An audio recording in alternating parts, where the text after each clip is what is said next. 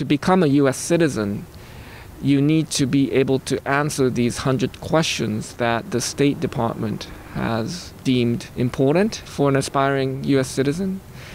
My collaborators and I decided that we should make different set of questions that are not exclusionary. The questions are much more open-ended. Like, what would you cook if 100 people came to your home for dinner? And there is no right or wrong answer. But these questions hopefully are more about inclusion and celebration of diversity, which I think America is about.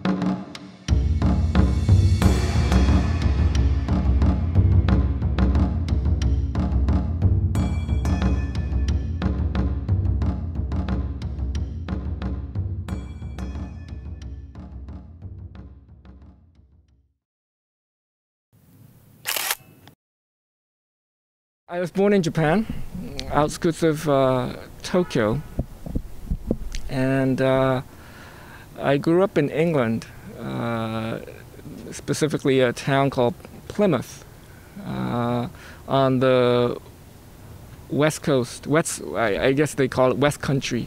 I believe I was 7 when I moved to England.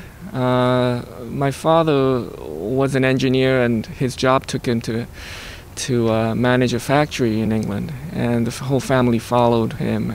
And it was tough, racial discrimination in rural West Country England. I mean, we got it quite a lot of dosages, but it wasn't the whole time. It's just been the beginning, I think, when starting off. But they called me names, but I didn't understand what the names were anyway. So in hindsight, it's funny because they were calling names that I didn't understand. You just knew that it probably wasn't good. The Christmas before we moved to England, my parents gave me this toy camera. And at the time it was film, but you could actually take it and you could get it developed and see the prints. So I took this toy camera, and I only speak Japanese at the time, and when we moved to England, I can read, I can write, I can speak the language. So what I had at my tools, at my hands to understand the culture was the camera. So I used the camera in a way to come to terms, I think, as a kid. Pointing things out, like that's a bus that I don't know, or so I take a photograph. It feeds into, I think, how I started art. And now, 30, 40 years later, I think that I'm still using the same kind of tools, as in I use photography or video to look at something new or try to point out something with new insights.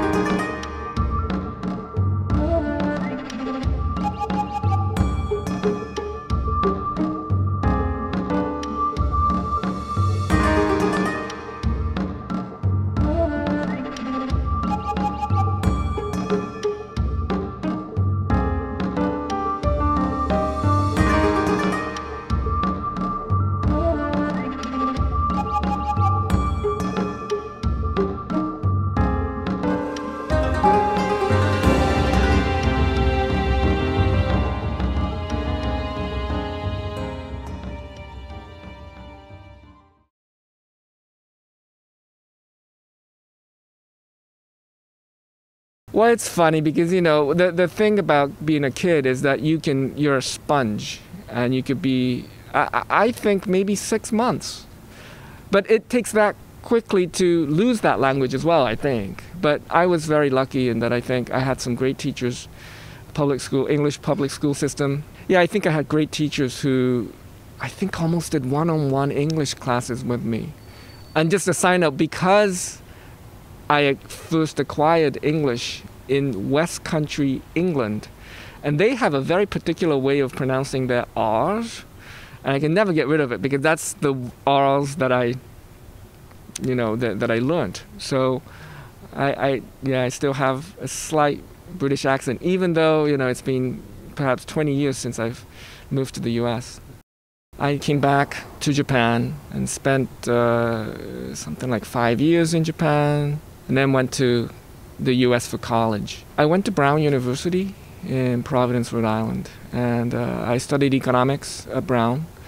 And down the hill, College Hill, is an art school called Rhode Island School of Design, and that's where I studied photography. Well, what's funny is that the way that I found out about Brown, it's a joke, but it's sort of not a joke, in that I was going to a Japanese high school in Tokyo, and they didn't have college counseling for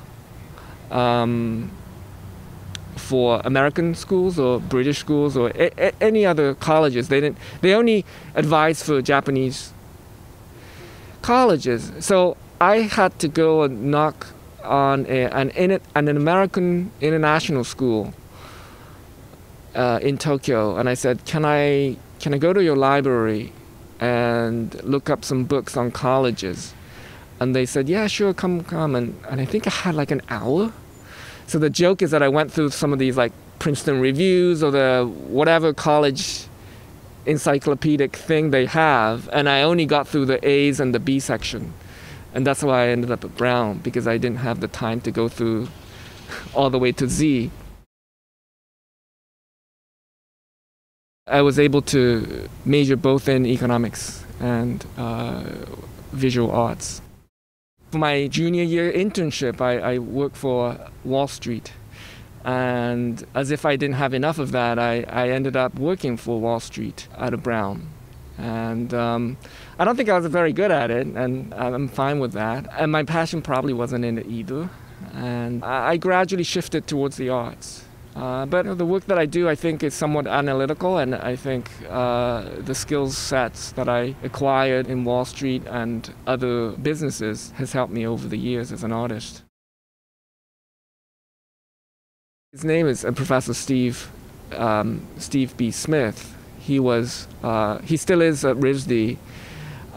He taught me the large format camera, and when I started to teach in college, I had the honor of hosting him for a lecture series, and we still keep in touch. And he's very much someone that I look up to, and has influenced me over the years. And then I also had this absolutely amazing high school teacher who taught me photography when I was a freshman in high school, and he was the one who taught me how to print, develop photographs, print, and actually not just technical things, but he was actually teaching me extremely important conceptual ideas as well. So, I've been supported by so many great teachers along the way. So my appointment at Santa Clara University is to teach photography and digital media in the art and art history department.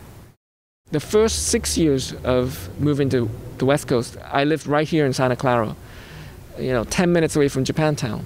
So I go there regularly, and we would go to the tofu store, we would go to Nijiya, we would go to restaurants in the area. It's complicated, I think, in that I talked about moving to England with a fresh set of eyes, moving to the US, to the East Coast with a fresh set of eyes, moving to the West Coast with a fresh set of eyes. And I had the same experience, going to Japantown, San Jose, and all the Japantowns on the West Coast. But when you go to those, you get a distinct impression that somehow there is this historical baggage, because you imagine it to be a little bit more lively, and that there's somehow it's missing something. You get that distinct feeling when you first visit. And to be honest, as an immigrant, Japantown, San Jose was the first place I went to when I moved here, because that's where I thought I can find the food that I grew up with. I can find the restaurants, I can find the goods. So I was very familiar with Japantown. And then later on, as I investigated further, as an artist, as a citizen, about the histories of Japantowns, I started to be able to answer some of the questions I had when I first visited. 2 to 3 years ago, we moved to San Francisco. And part of it was for our kids, in that we wanted them to have a Japanese education. And in Japantown, San Francisco, they have preschool that's in Japanese. So we moved to San Francisco, and so now I like to hope that we are contributing to the Japantown in San Francisco. And there are some overlaps and differences between the two. I'd like to hope that I contribute to both. I teach a class at Santa Clara called Experiential Learning Through Social Justice. And what that class does is I take students and we do volunteer work, we do community work, and the way I developed this particular class is that we volunteer specifically at UIKAI, the Japanese American Senior Center. And so students go there every week to volunteer and get to know the seniors. And while they're doing that, they read up on the Japanese American history, the legacies of the incarceration, the hardship, why we are here today. And so, and then students do a final project with the seniors.